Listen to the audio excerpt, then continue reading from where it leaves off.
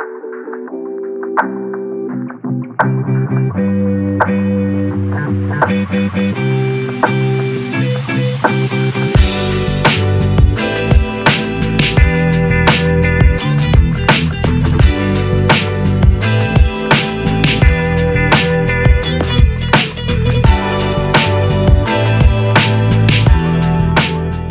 Namibia, welcome to Green Hydrogen Village Phase 1. The 4 phase houses, and other side there you can see we are also busy with the training center and the laboratory, and on the other side you can see the grader is busy now with platform for greenhouse and for electrolyzer.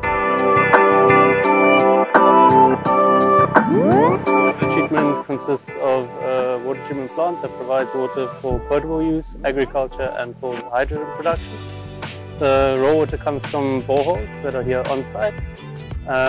There's about 70 cubes of water being produced for the agriculture, 10 for potable use and 10 cubes for hydrogen production a day.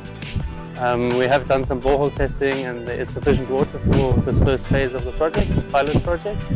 And yeah, so we'll be treating the water using reverse osmosis technology because it is quite high in TDS, so dissolved salts.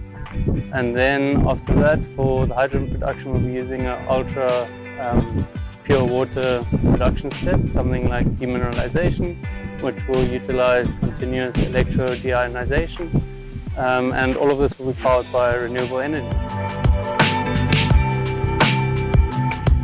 Hi, I'm Mario Kenkop. I'm originally from Uith. It's a great honor to represent the Daures Green Hydrogen project. I'm employed by Nexus as a general worker, and this means a lot to me.